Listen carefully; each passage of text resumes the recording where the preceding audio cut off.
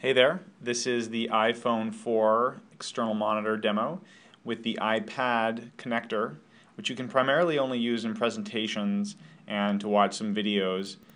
It does run both the iPhone and the external monitor screen at the same time, so it does wear out your battery a bit more than if you were able to charge it while playing the external monitor.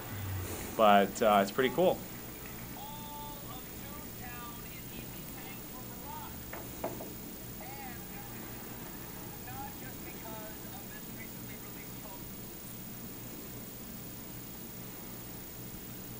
Here's a YouTube video. Now the quality is not as good on this one as the iTunes video.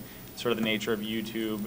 The one thing you should know about this connector is that it won't allow you to mirror your iPhone onto an external monitor.